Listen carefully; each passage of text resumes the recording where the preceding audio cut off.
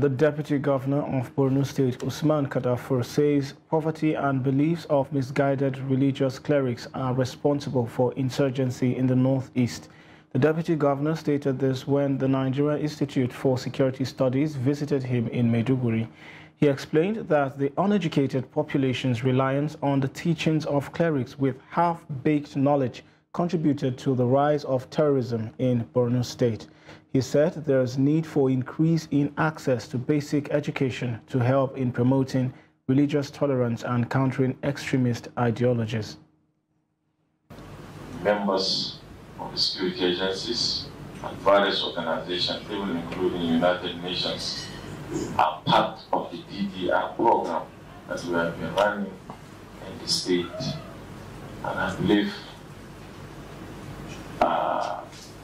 with such programs of the DDR, the radicalization process, it is yielding result, and a lot of insurgents have been surrendered.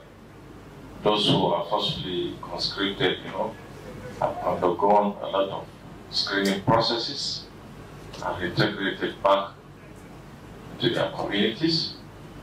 Some minors, some who have been kidnapped, and a lot of people.